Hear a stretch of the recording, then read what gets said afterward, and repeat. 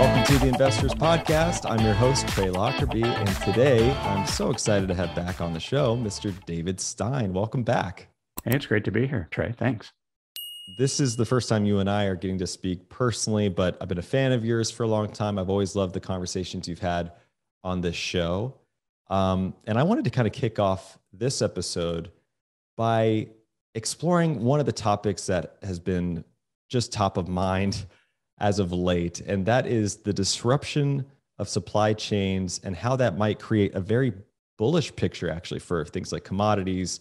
We're seeing things like food and energy inflation, for example. One of the more alarming concerns today is that we might be seeing a global food shortage later this year.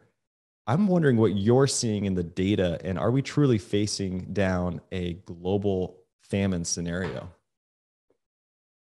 There is likely or potentially a food shortage. When you say global famine scenario, like here in the US, there's plenty of food. There will be plenty of food. There'll be plenty of food for most places around the world. When you get food shortages, and the reason why there's potential food shortages is just the spike in fertilizer prices. A lot of the inputs in the fertilizer comes from Russia. With the sanctions, that has shot up the price of fertilizer 12%. So in a lot of the developing world, they're not planting as much because you have to, if you put more money into what's going into the ground, the risk is higher. And so farmers will often not plant as much just because they can't afford the fertilizer and they don't want to take the risk. So there's the potential for that.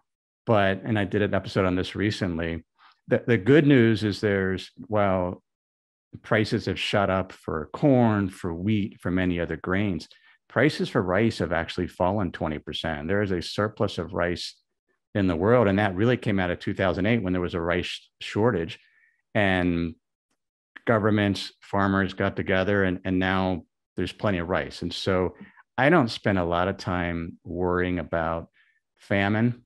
When you think about commodities, I just saw a report by B of A where they interviewed well over 200 managers. This is a regular report that they do. So these managers collectively manage about $800 billion. What they found in that is the most crowded trade. The trade that people are most long is commodities.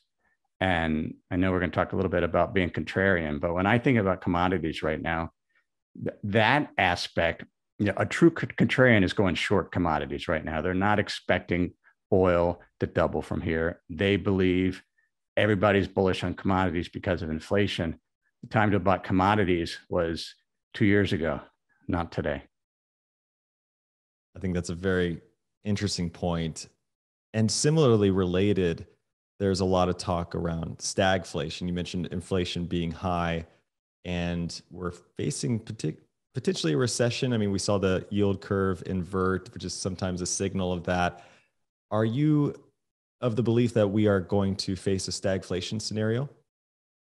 No, I think it's a risk. You talk about the other trade that people, or the consensus is a recession is coming. Now, if you look at the data, you go back to the last 8 tightening cycles that the Fed did, 6 out of 8 led to a recession.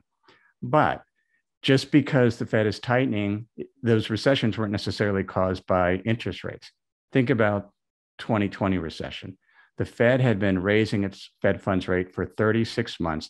The economy was slowing into 2018, 2019. The Fed was on the cusp of a soft landing. They were going to land the plane. The economy was going fine. And then we get the pandemic. And we had the worst global recession, albeit short, since the Great Recession. Had nothing to do with interest rates.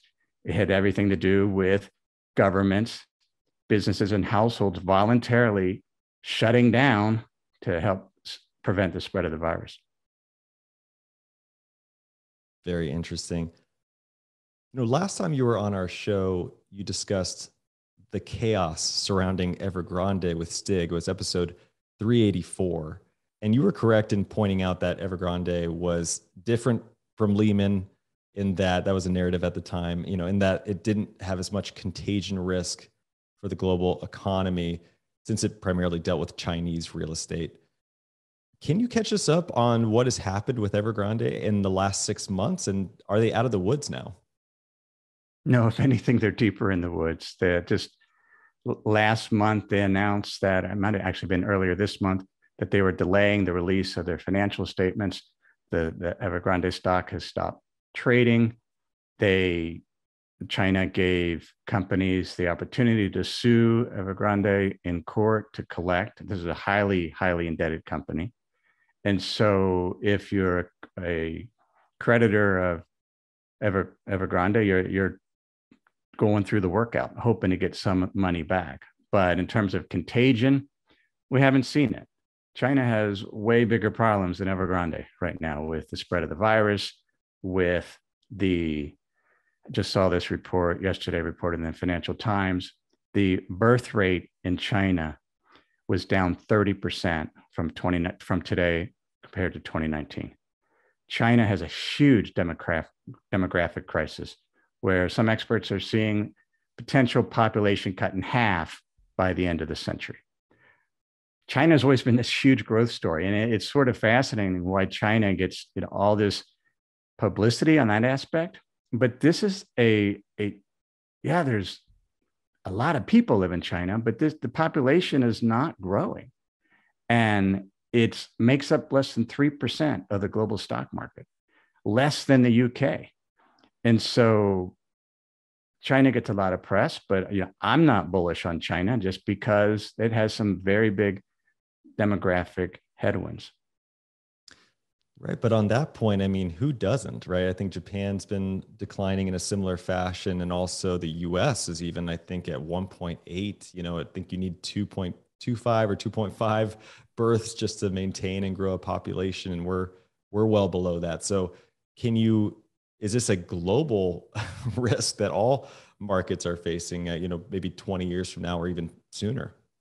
Well, there are areas of the world where the prime population age, working age population, is growing, and that's the key. India, for example, has much more favorable demographics than China. So I have a meaningful position in India. But you're right. The other thing to consider, though, is evaluation. So Japan, yes, has some demographic challenges, but their stock market earnings yield relative to the average is much cheaper compared to the US or even compared to China. And so you always have to look at, well, what is baked in to the valuation of equities or other assets relative to the economic trends. And the other thing is, even in China, so I have a position in some of our models in smaller cap Japanese stocks, which have been able to sustain their growth rates. And so you can find your niche, but I agree with you that there are some demographic challenges throughout the world. So you mentioned that China's stock market makes up only about 3% of the global market. And one interesting fact about China, you mentioned on our show before, is that the stock market is much smaller than the country's contribution to the global GDP. What does that tell you about the future prospects of China, and how does it compare to, say, the US stock market compared to the global GDP ratio? Well, it makes me worried about the US, which makes up 61% of the global stock market, but only about 20% of global GDP. And their percentage, US's percentages, is shrinking. China, yeah, the stock market, the market capitalization will probably grow. But in order to do that, it's not going to come necessarily from demographics. Growing population is going to have to come from greater productivity, from Chinese companies becoming more efficient, from being more innovative. And that often comes from top down. Is there an environment for Chinese companies to do that? And we talked last time when I was on the show that China was sort of going in the opposite direction, making it more difficult for Chinese companies to innovate. But China's backed off on that a little bit. And China's actually doing a great deal of investing in sort of the startup world, trying to fund startups all around the country with government funds in order to try to get more and more innovation within China itself, as opposed to sort of technology transfers from other countries. So we'll see. I mean, China's a fascinating story, but again, just one country, very small percentage of assets with some capital controls. As an allocator, there are many other areas of the markets that are more fascinating, at least to me. You mentioned China kind of relinquishing a little bit on their control with some aspects to the capitalism there in that country. And one of the more curious trades over the last 6 months has been Alibaba and Charlie Munger. Obviously, he's one of the billionaires we study most on this show. The stock had been declining, since China was reminding markets of their ability to affect business decisions of the company, which in one way creates a lot of third-party risk. It dropped in Q4 after missing top line, bottom line expectations, but Charlie came in and doubled his position, in 2021 and increased the fund, increased the position to 72 million, which left a lot of people, myself included, kind of scratching their heads. China's regulators recently made concessions and said they would allow, say, Chinese auditors to share audit papers with public company accounting oversight board, which is basically this precondition to keep ADR shares of Chinese companies listed in the US. And Baba was bouncing around quite a bit, but it popped 40% in one day after some news about upping their share repurchases. And then at that point, you saw Charlie sell half of his position. And so that left people scratching their heads once again. So with all of that, I'm just kind of curious if you have thoughts, any general thoughts on why Munger would have made such a bipolar trade, it would seem. No idea, but I think it's a great example of how challenging investing can be. So Alibaba is now trading at a level it was in 2016. We're seeing Netflix today fall 40%. One of the challenges when investing in stocks, when you buy in individual stocks, is the underlying assumption is the market's wrong, that the stock is mispriced. So we don't own Netflix because we think it's a great growth company. The company has to grow faster than everybody already expects. And what you see time and time again with many of these well-publicized growth companies, at some point, they disappoint because the compounded growth that they need to continue to sustain very high PEs just isn't sustainable. Now, clearly there are exceptions, but most of the time, a company will disappoint and you'll see it fall 40%. And so now you have a growth stock, was a growth stock like Netflix. What's their growth strategy? Their growth strategy, according to their press release, is to come after their users that are sharing passwords so that they can crack down on their customers. That doesn't sound like a growth company to me. And so anytime, I don't spend a whole lot of time, really any time investing in individual stocks because there's so many other opportunities in other asset classes. But one reason is I spent 17 years interviewing, meeting with hedge fund managers, long only stock managers. Our firm would meet well over 700 managers a year. And you meet with so many managers and you see how disappointing that is when they can't outperform a benchmark or one of their stocks blows up. And you realize, well, if they can't do it, if they can't get an informational edge and it's their full-time job, how am I going to do it on a part-time basis? I think that's a fair point. And you brought up Netflix. So I have to ask, say we're not investing in individual stocks, but say an ETF like QQQ, it's down 14% or so from its high over the last 52 weeks. Do we think what's happened just now with Netflix, do we think Netflix is sort of a canary in the coal mine for the other kind of basket of high-flying tech stocks? Given rates are increasing and as you mentioned, the PEs need to be sustained and how unrealistic that might be. Do you think there's further to fall for the basket of stocks, say within QQQ? I think there's more pressure on growth stocks like in QQQ just because interest rates are increasing. And given those earnings are the inherent or intrinsic value of a stock is its future earnings, as interest rates go up, you're discounting those earnings and they're more impacted than a value company that's paying dividends. And so, I've been overweight value now just because it's more attractive. It's been the right move over the last year. And the valuations have gotten so high for some of those growth companies. Now, that doesn't mean growth doesn't work. Momentum is an academically proven approach to investing that works very well.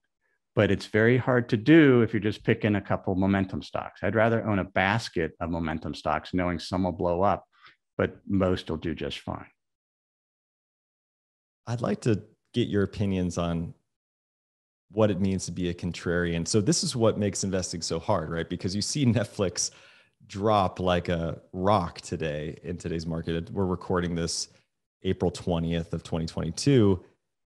And it's always that thing about, is now the time to be greedy when others are fearful? Are we supposed to back up the truck, so to speak, when you see a performing, a company with, I think, fairly strong fundamentals and a good growth rate just get so crushed by the market in something like today? Not to, just out of curiosity, is this an example of when it might be a good time to be a contrarian? Not for Netflix. The time to have been a contrarian for Netflix, and for me, a contrarian is somebody that's going against the consensus.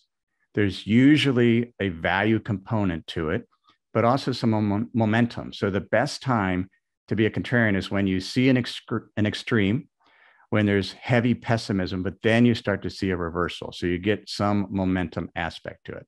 So I point out Netflix because it is one of those stocks that I should have thought about buying 5 or 6 years ago, when it might even been longer ago, when Netflix got killed because the CDs or the DVDs they were sending out, that was the business. They were transitioning to streaming. They missed earnings estimates. The stock got crushed. But it seemed logical that streaming was coming on board. But again, in that case, I didn't do it because I didn't know what the consensus was, what was already priced into that stock. But it would have been a better time to buy than today, when the growth strategy is to crack down on your customers for sharing passwords and user IDs. And so from a contrarian standpoint, we always want to understand what the consensus is, or what are people thinking about that. And if there's a heavy deal of pessimism, like we're seeing today, where most people think a recession is coming, the pessimistic trade or the contrarian trade is take on more credit risk. Assume the economy is not going to enter into a recession in the next 3 months. You mentioned the inverted yield curve. Why is the yield curve inverting? Well, the yield curve is inverting because one reason is the Fed is raising their interest rate, their policy rate. So that gets reflected in the 2-year. At the same time, the 10-year hasn't shot up. Maybe it isn't because there's an expectation for a recession. Maybe it's because the market believes the Fed will get inflation under control. And so there's less inflation assumptions embedded into the 10-year Treasury bond. And so an inversion, just an inversion itself, isn't enough for a recession call. You want to look at multiple time periods, multiple, the 1 year or the 3 months versus the 10-year, the 2-year versus the 10-year, and understand what's driving it. It isn't a simple rule. It needs some context. You mentioned a great contrarian bet would be shorting commodities, which is such an interesting point. Is there a way to do that? If one wanted to do that, I know there's, for example, an ETF that shorts the S&P 500. Is there something similar for a basket of commodities, or is there another way to kind of play that if you were interested in doing so? Oh yeah, there are ETFs that will go short commodities, and in some ways, going short an asset class like that, futures, and not to get into the nitty gritty of futures, but when you're long, let's say you're long VIX or volatility, or some of these other asset classes, again, with any type of futures contract, you're competing against all the other speculators. And if they think, for example, commodities are going to go up in price, and you saw this in oil, and then in order to make money in going long oil, it has to go up more than what's already priced into the futures contracts. And oftentimes what you'll see is, because there's an upward sloping future curves, every time you roll over that futures contract, it actually is costing money. And so you get what's called a negative roll yield with futures. And so in some ways, like shorting VIX can be a beneficial strategy, going back to volatility, because of this, because then you get the positive roll yield. So if everybody's on one side of the trade and is very excited about it, oftentimes it's embedded into a very steep futures curve.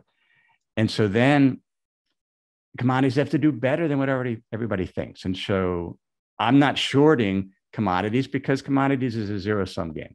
Now, I own gold as a hedge, but I think there's better ways to invest than trying to speculate on commodities. Great point. You mentioned the Fed is raising rates because they're trying to quell inflation. And there's a lot of speculation around how much they can do so.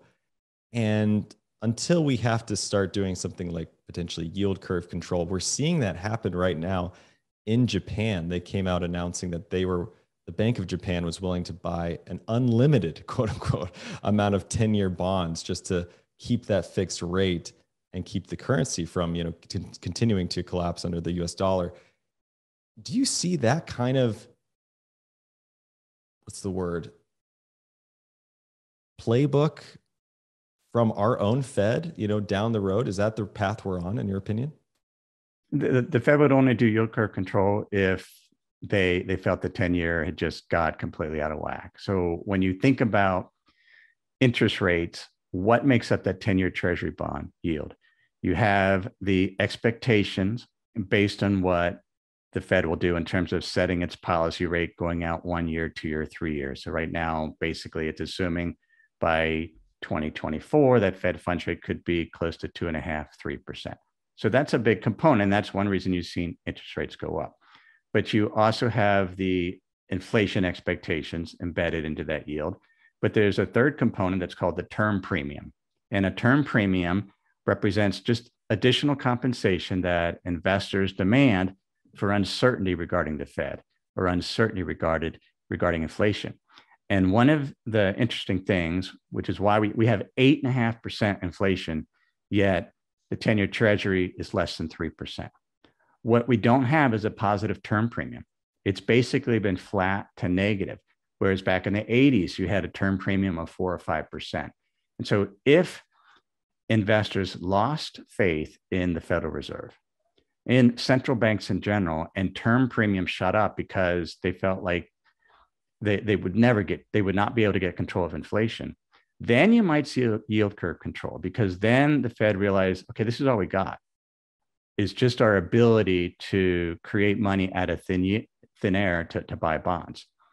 And we'll see. So there's definitely been pressure in Japan, but the yield's at zero. I mean, that's the bogey that they're implementing yield curve control. They could allow it to go up a little bit because of the inflationary pressure, but things seem like they've settled down. So a central bank can step in, they can change their wording, they can buy more, and oftentimes trust gets restored and things settle down. And markets tend to be very narrative driven, and they go from one narrative to the other, and they sort of lose interest in one story to worry about, and then things settle down. And we see that a lot. They can definitely change the narrative, and they can definitely change the numbers, it would seem. For example, the 1980s way to define inflation apparently would calculate it closer to 20%, but here we are seeing it at 8.5%. When people talk about yield curve control, sometimes I wonder what would happen first. Would they just manipulate the CPI number down just to, say they're quelling inflation before they have to implement something like that? Kind of no, I don't think so.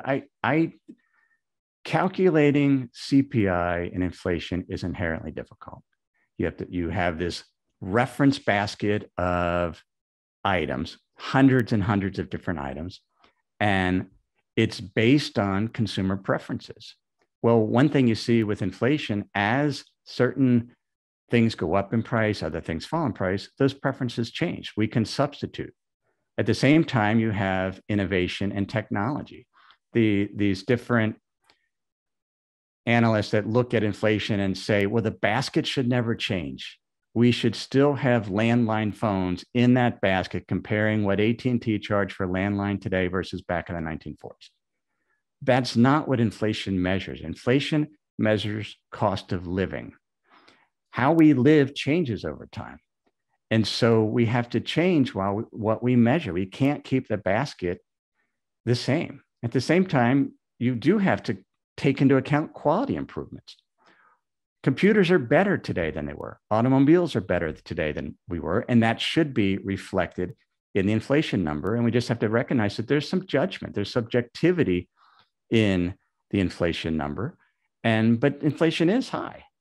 If they were hiding it, now would be the time, and they're not. It's just the process of estimating inflation, that cost of living, is incredibly subjective.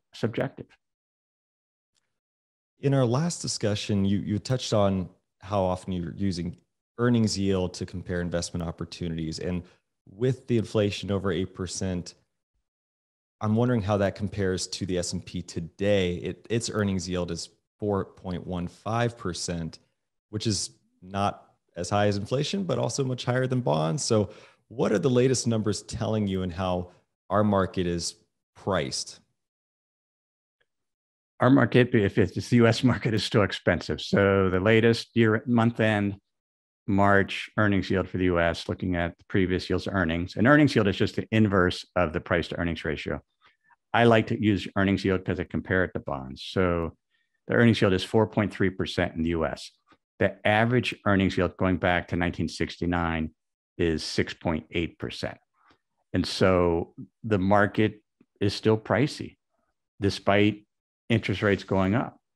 And so that's why I'm underweight US. I'm not completely out of the US, but I wouldn't put 61% of my equity portfolio in the US because there are many other areas of the world that are much cheaper. If we look at Japan, its earning yield is 6.9%. Europe's at 6.5%. UK is at 7%. Emerging markets is at 7.1%. And so when you look at the All Country World Index, it's at 5.2%, basically at its long-term average going back to 1995. But if we exclude the US and look at the world ex-US, we're at 6.4%. So most of the world is cheaper than the US. And let's go back to Japan. Japan has significantly trailed the US stock market over the past decade, going back to 2012. Most of that underperformance, even if we adjust for different sector weights, is due to the US getting more expensive than Japan. So it wasn't earnings, it wasn't dividends, it's just people are paying more for the US versus the rest of the world. And if you buy an asset that's higher priced, you should expect a lower return than if you buy something similar that's at a cheaper price. You also referenced standard deviations to find relative strength between indices. With the contraction that we've had in the US as of late, even though it's not that big, I'm kind of curious how it compares to its average, now that it's come down a little bit. Yeah, it's come down a little bit. So the latest Shiller PE, or cyclically adjusted price to earnings ratio. So in this case, we're taking the price divided by the average earnings over the past decade. It's at 33.8. The average going back to 1980 is 21.3. So we're still 1.5 standard deviations above average. And the standard deviation really is it's measuring the range of a particular point relative to that average over time. And so one of the ways that I look at the financial markets is, and we look at it in our membership community, we look at all the different asset classes, and we want to know, what is their standard deviation? Like, is this an extreme valuation? And the US remains the most expensive stock market in the world. And maybe it'll continue to outperform. In order to do so, it'll either have to buy back a boatload more stock, significantly increase earnings growth, or it's going to get more expensive to where we're looking a decade from now and the Shiller PE is over 40. That's not an investment that I would have a lot of confidence in. As a contrarian, I'd rather be overweight other areas of the market while keeping 30 to 40% in US in terms of my overall equity allocation, just because you never know. So buying back a ton of shares is interesting because there's a lot of narrative out there around how one of the reasons we might be running into trouble is that CEOs of companies have bought back a ton of shares instead of, for example, investing in future prospects of the business or investing in, CapEx needed to increase production. And obviously the market's valuation comes from increasing earnings over time, increasing revenues over time. Is buyback shares to a degree does it go against sort of the longer term advantage of the market? Well, as a CEO, it's the easiest thing to do because CEOs are measured not on total earnings, they're measured on earnings per share. And so if they can goose the earnings per share by buying back stock, then they do it. It's a sure thing versus trying to invest in some project 10 years down the road. And given the turnover in CEOs, they tend to be short-term focused. And so they're going to continue to buy back shares. It's an interesting thing because if you look at what drives the stock market over time, it's the dividend, it's the earnings growth, and it's what investors are paying for those cash flows. And historically, across the country, the overall earnings has been basically most of the time only keeps up with the per capita GDP. So 3-4%. And so when we saw what's happened over the past decade, where you've seen earnings compound at 7-8%, that has helped. But it isn't overall earnings, it's the earnings per share because there's less shares outstanding. That is what has driven the stock market. And they do it because it's the easiest thing to do. But it does sort of go against, if you really want to be innovative, then you're going to invest in long-term projects. But CEOs aren't measured on that. They're measured on, did they beat the earnings estimate in the most recent quarter? All right. So I'd like to shift gears a little bit, talk about kind of the meat of the discussion for today, which is around different assets that retail investors may or may not be familiar with. So for example, a lot of people might assume that the New York Stock Exchange exchanges stocks, right, in companies, which they do, and that's mostly right. But there's also a lot of different assets that trade on the New York Stock Exchange. So I'm curious, what are some of the overlooked assets that investors should consider? Sure. So my favorite investment vehicle, that trades on the New York Stock Exchange, are closed-end funds. And closed-end funds are the oldest mutual fund out there. They were there before open-end mutual funds. So an open-end mutual fund is sort of what's in your 401k plan, for example, where at the end of the day, the fund sponsor strikes a net asset value. It looks at the value of all the assets it owns, divides it by the number of shares, and comes up with the price per share. And that's what you buy that mutual fund for, that open-end mutual fund. Closed-end funds are more like exchange traded funds, as they trade throughout the day. And because of that, you can see the price of the fund. It can differ from the net asset value. In theory, it can for ETFs also. We've talked about in the past flash crashes for ETFs. So that's where there can be a disconnect between the price of the ETF and its net asset value. But there are what are known as authorized participants that are always trading the underlying holdings of the ETFs, called the reference basket, the shares of the ETFs. And so there's all this trading activity around that to make sure the price of the ETF equals the net asset value.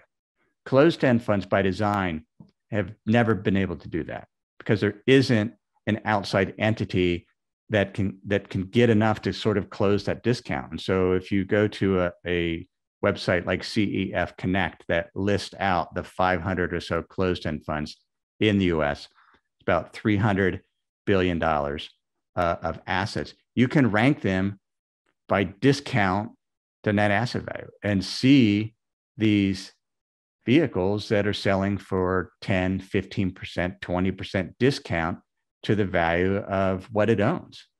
And to me, that's a great deal. If I can buy an asset at a 15% discount, a 10% discount, and it's an attractive asset in an area that I'm interested in. For example, right now, a recent closed-end fund I bought is the BlackRock Debt Strategies Fund. The ticker is DSU. This fund invests in bank loans, so syndicated non-investment grade bank loans. It fell to greater than a 10% discount. These bank loans are variable rates, so you're protected against rising interest rates, and you're seeing these yields go up for these bank loans. As the Fed raises its policy rate, the yields on bank loans goes up. What these have is credit risk. So we talk about being contrarian. Instead of buying commodities, maybe you take more credit risk currently, thinking that, well, the recession might not be out, might be 2 or 3 years away, or might not come at all. And so what a closed-end fund does is basically, and anytime I invest, I always want to ask, who's on the other side of the trade? Who am I competing with? When I buy commodity futures, I'm competing against bots, institutions, algorithms, hedge funds. That's who's selling it to me. When I buy a closed-end fund, I'm competing against retail investors, and that tend to panic when markets fall and they start dumping their closed-end funds, which aren't terribly liquid. And then you see discounts widen. Anytime there's a sell-off, you see discounts widen, and that's where it becomes more of an opportunity to get an asset class that typically they use leverage. So these sponsors, most closed-end funds are more income-oriented. The sponsor uses leverage that they can get very cheaply. So this debt strategies fund, DSU, is able to borrow at LIBOR plus 80 basis points. And then it's investing in loans that have an interest rates of 4.5% to 5%. So it's able to keep that spread.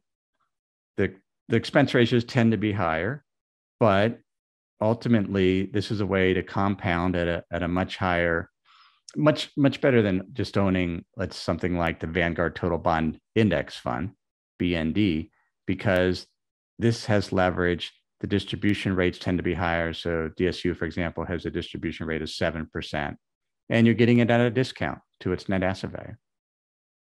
Now, are all closed-end funds a basket of credit products? No, there's equity closed-end funds. There are closed-end funds that do more option strategies. Some do master limited partnerships, utilities, but because most of the investors tend to be retail oriented investors, it's just an area that has tended to gravitate more toward leveraged fixed income type income products. So there's equity REITs, there's convertible bonds, there's all different types, but I typically don't, for example, buy straight equity type closed-end funds. I prefer something a little more predictable on the bond or some other type of income strategy side. I like the credit aspect of it, or the credit investment aspect of it. It's not something I've really experimented with at all, but it's sort of like betting on a horse to just finish the race, whereas equity investments are like betting on the horse to win or at least place in the show. Is that how you see it? I mean, when you're investing in credit products, the company just has to essentially survive long enough to pay back the principal and interest. And so is there a way to kind of audit the basket of the CEF and monitor the companies and get a feel for if you think that horse is going to finish the race? Well, you buy, for example, DSU has 1,200 different credits in it. So, and BlackRock has been in the bond business for decades, and they have huge quantitative strengths. They're very, very good at analyzing bonds, much better than any of us would ever be. So I'd rather have a professional management team selecting which of these bank loans to purchase. We talk about, equities is winning the race. Well, what is the race? When you're buying a stock, the race is, I think the price is wrong. And so it has to surprise to the upside. That's actually more challenging than just getting your money back from a bond. And then you have this structural leverage built into the closed-end funds, and you're buying it at a discount to the net asset value, which means you're getting $100 worth of assets for $90. And so that's what makes it attractive to me. And recognizing, these can be used as trading vehicles. Once, for example, DSU, once that discount narrows, I'll potentially exit, depending on where we are with the economy at that point. So there's just a lot of different tools you can use when it comes to closed-end funds versus just buying a straight up equity. It kind of reminds me of, being an allocator as you were with endowments, et cetera. Like you could look at it like building a fund of funds, right? Where you've got the Blackstone, as you mentioned, but Oaktree has another promising CEF as well. And obviously people know of Howard Marks and how well he's done in the credit markets over time, and could consider Oaktree a great manager for that fund or for that product. Is that how you kind of look at it, where you're building sort of a basket of these baskets of funds? Yeah, I mean, you can do that. In fact, there's an ETF, the Amplify High Income Fund. The ticker is YYY. It is tracking the ISE High Income Index, which is an index comprised of 30 closed-end funds that are ranked based on their yield, based on their discount to the net asset value, based on liquidity. But yeah, as an investor, I'm an allocator. That's what I did in managing assets for endowments and foundations. If my portfolio, which I share with my members at Money for the Rest of Us, it's an allocation portfolio with over a dozen different asset classes, mainly because that's how I'm most comfortable investing. And it's because it's how I have invested. Now, that's not the only way to invest. Right? To me, it's an asset garden approach where we just want a diversified mix of different assets. Just like you have a garden, you got a diversified mix of vegetables and flowers, different return drivers. And so as retail investors, we have some advantages. And one of those advantages is hedge funds can't buy closed-end funds. They're not liquid enough. The market's too small. So there's some niche assets that we can participate in where we're not competing against hedge funds who are on the other side of the trade. So that discount to NAV opportunity, so to speak, is really interesting. My only experience with something like that is investing in the Grayscale Bitcoin Trust, and that has had a negative discount to NAV for, a year now, and it's around 21% today, which can be very frustrating, right? To see that discount not catch up to the NAV.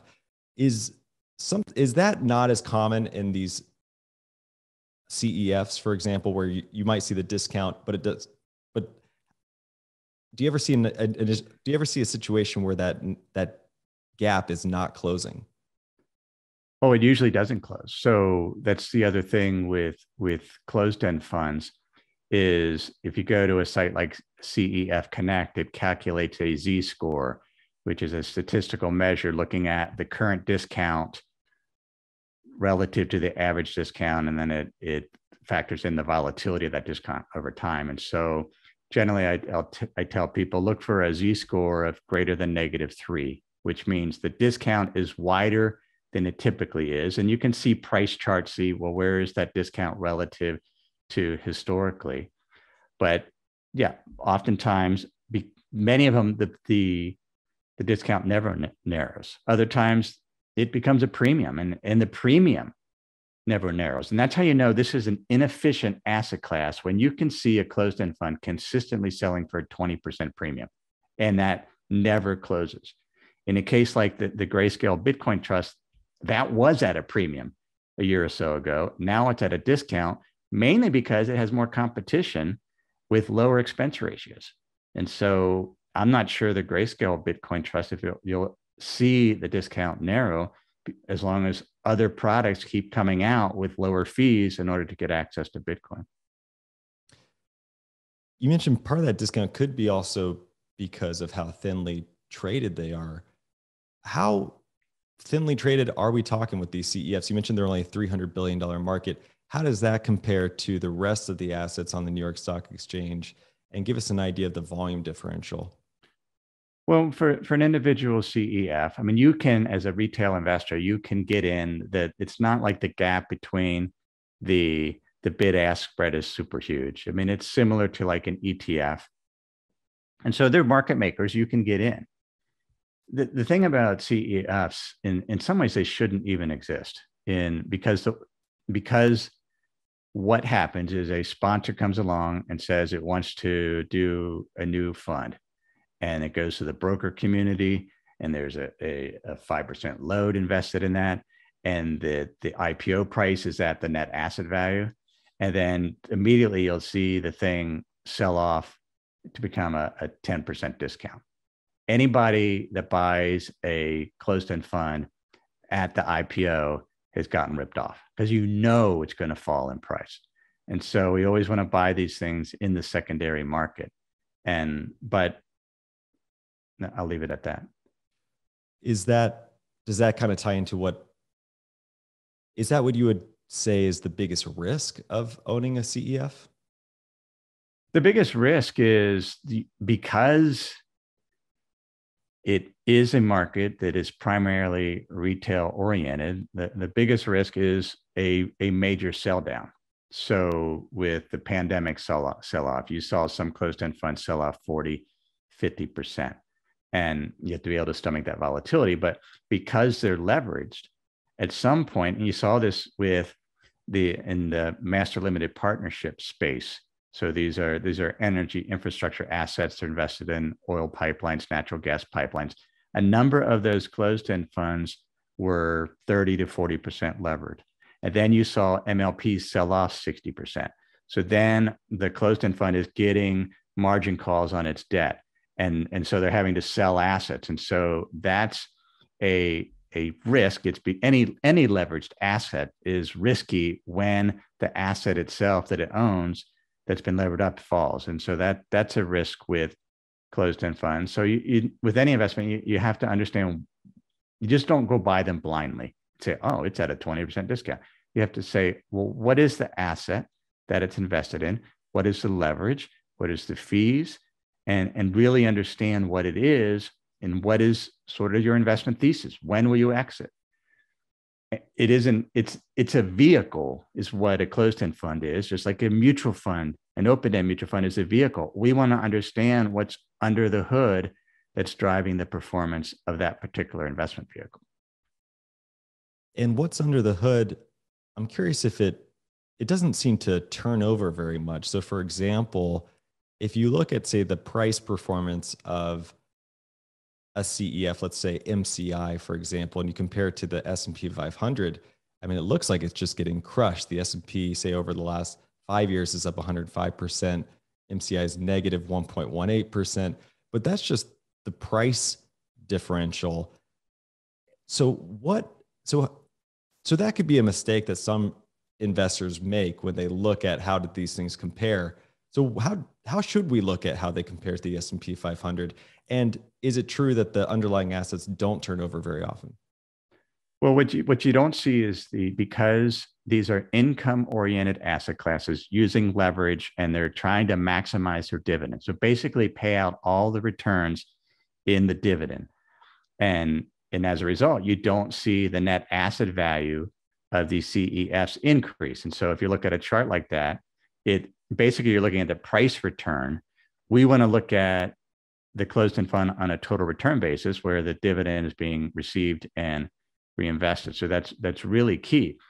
But when you analyze closed-end fund, that's important. So typically, MCI, for example, it's the Barron's Corporate Investors Fund, or it's a debt fund. They're doing private debt lending. In this case, it's a closed-end fund that I own also, and its total return on a net asset value basis, it's been 10% annualized over very much every time period, going over a decade, because they're lending they're basically what's known as mezzanine debt. So they're lending to private companies, middle market companies. Oftentimes they'll get an equity participation, so they'll participate in the upside. They're providing some counseling and things of that sort. So because they're providing that, they can get a higher yield on their debt, on this private debt. And that's been that strategy. The key is that they don't default. But when I looked at buying MCI, you pull up the annual report and you look at, all right, here's the net investment income that was created. Is that enough to cover the dividend?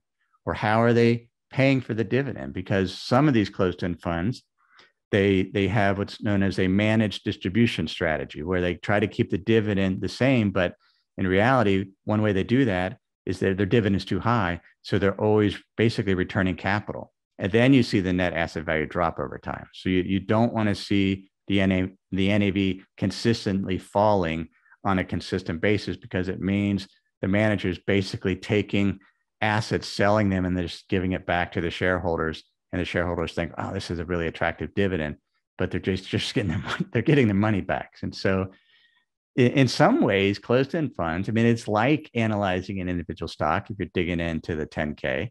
So you need to understand, how is that distribution being funded? Is this a strategy that might supplement for, say, someone who is looking for high dividend yielding equities in their portfolio, say if they're getting older and they're looking for just more of a dividend income for their return? Is this somewhat of a supplemental option for someone like that?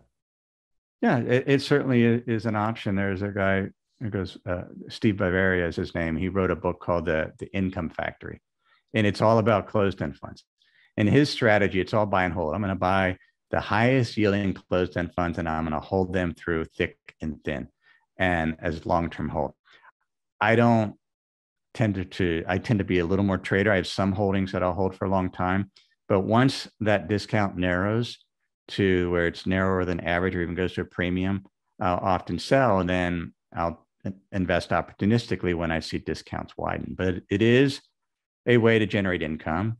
It's a good portion of my bond allocation, because the yields are 6-7% as opposed to 2.5% in the bond market. And so it can be used to generate income for retirement. Now, digging into closed-end funds a little bit more, there's one type in particular that's pretty interesting, called business development companies. Walk us through why we might want to take some interest in business development companies and what they are.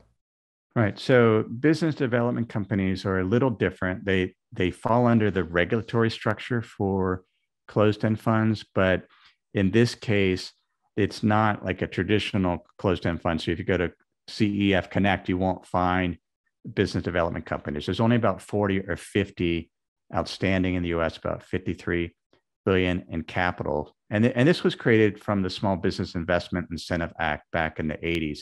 And really as a way for middle market companies to get debt. So these are private companies. So a BDC has money, they've raised money, they're basically lending to private companies, and they're providing some additional counseling. Again, it's sort of like a mezzanine strategy. And as a result, they'll often get some equity participation. They can charge higher interest rates. And so it's very much a niche strategy. It can be very concentrated, but a way to invest in BDCs, and I did a recent podcast episode on them, is the VanEck BDC Income ETF. So the ticker is BIZD. It's been around, it's about 650 million in assets. It's got just about a 10-year track record, and it's done decent. It's returned 6 to 7% annualized, just investing in 25 or 30 of these BDCs. Now, similar to the CEFs trading at a discount to NAV, do you see a similar thing happening with these BDCs? In many regards, you see them selling at a premium to the net asset value. And what's interesting is there isn't like a website where you can see and screen based on the discount, at least that I'm aware of. Maybe somebody should create one if there isn't. But I think that the niche is so small. But I, for example, had one of my members the other day asked about a couple of BDCs that he owned in our member forum. And once I looked at it, and he didn't realize it, that this BDC is like, well, the performance has done well. It's doing well. And then I looked at it, selling at a 60% premium to the net asset value. And I don't give investment advice, and I didn't. But like, it had it been mine, I would have sold it right then. It's like, well, because of I am viscerally opposed to owning something at a premium if there's a chance it could fall. And so I much prefer a discount, because you have that margin of safety. But you can, I mean, in a down market, because the risk of BDCs is like closed-end funds, they can sell off 50 to 60% in a down market. And at that point, potentially you are seeing them at a discount, to the net asset value, but you have to go to the website of the particular BDC, go through, and they're sharing their net asset value. Often though, because this is private debt, they're not sharing it on a daily basis. It could be a quarterly release of the NAV, so you have to kind of estimate it, but it is an important component to look at. Now, should retail investors look at BDCs as an opportunity that, for example, may have used to be something you'd find it through private equity, but is now available as a product to retail investors, and that's an advantage that they should consider?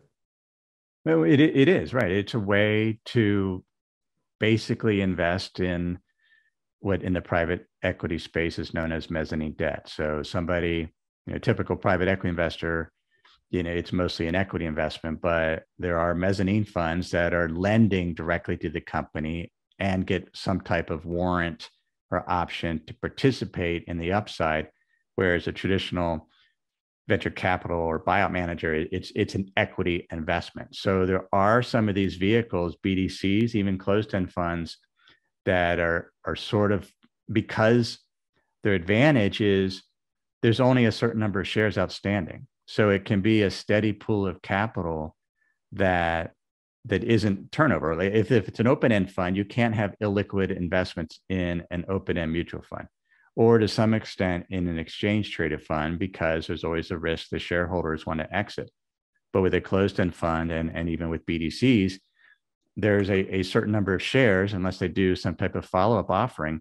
And so the manager can hold private investments in that fund structure. And this is a way for retail investors to participate in that. One peculiar thing about BDCs and CEFs is that they both seem to have these expense ratios that are pretty crazy high. You kind of touched on it earlier. They do have this expected higher yield, but the costs seem relatively high. I'm curious, what is causing such a high cost for these types of funds? Well, with the BDCs, it's, since technically under the regulation, it's a fund of funds. So you have the BDC, and then it's lending to individual companies. And so the SEC says, because of that, when you publish your expense ratio, you have to basically include all the fees, some of the operating fees for running the companies. There's the incentive fees that are baked in there. There's the interest expense. And so the way to look at a BDC or to look at a closed-end fund is look at the actual, what is the management fee? So what is the vehicle charging to actually choose the underlying investment? So that's sort of the base level. So a closed-end fund, you can see, I'm in closed-end funds where the expense ratio, just the management fee is 75 basis points. And so, but there are definitely closed-end funds where it's 1.5%. And so recognize that the expense ratios are higher than you're going to see in ETFs and in an open-end mutual fund, which is another reason to buy them at a discount to net asset value. And that sort of offsets some of the pain of the higher fee. But always don't just look at the expense ratio and say, oh, it's really high. Understand, well, what are the components of that expense ratio? What's included in that? Because it needs to be an apples to apples comparison. If you're looking at it relative to an ETF, the comparison is the actual management fee itself. How should retail investors think about allocating to things like CEFs or BDCs as part of an overall portfolio? Well, BDCs are definitely a very niche strategy. So I mentioned that ETF, the Van Eck BDC Income ETF, it only has 25 or 30 BDCs, and the drawdown for these can be 50 or 60%, and so that should be single-digit percentage allocation. Closed-end funds different. It just depends on what the overall allocation is for the particular investor. The thing with closed-end funds, though, because you have different layers, yes, it's a bond fund, let's say, but it's leveraged and it trades on a stock exchange. So you can see volatility in your bond fund that looks like, in your bond closed-end fund that looks like stocks. So you have to be comfortable with just the volatility of this particular vehicle. And that, I think, tends to keep investors for not making it a huge allocation. But again, you have to understand that the CEF is just the vehicle. What's the underlying strategy and how diversified in it? If I'm comfortable with my entire bank loan allocation, or most of it being in one closed-end fund, because BlackRock owns 1,200 underlying bank loans, and they're doing credit research. And so in that case, I'm more comfortable having a higher allocation, recognizing it will be volatile, and there's a risk that the discount could widen further. Wow. Well, David, this was so interesting. I definitely learned something new, a few things that were new. CEFs, BDCs are all assets that we've never explored on this show. And I'm really thankful that you were able to bring them up and educate us on it. And I also love that we were able to just have a very wide-ranging discussion touching on lots of different things. And you brought such a wealth of knowledge to all of it. And it's always a pleasure to have you on the show. I really enjoyed it. Before I let you go, I definitely want to give you the opportunity to hand off to our audience where they can learn more about you and your books, your podcast, any other resources you want to share. Sure. So the website is moneyfortherestofus.com. There are a lot of free investment guides on there, one that covers closed-end funds, so you can check that out. The podcast is also Money for the Rest of Us, and you can learn more about there, as well as some of the other courses and resources that we offer. So it's all right there at moneyfortherestofus.com. Fantastic. Well, again, thank you, David, and I hope we can do it again soon. Yeah, it was great. Thanks, Trey.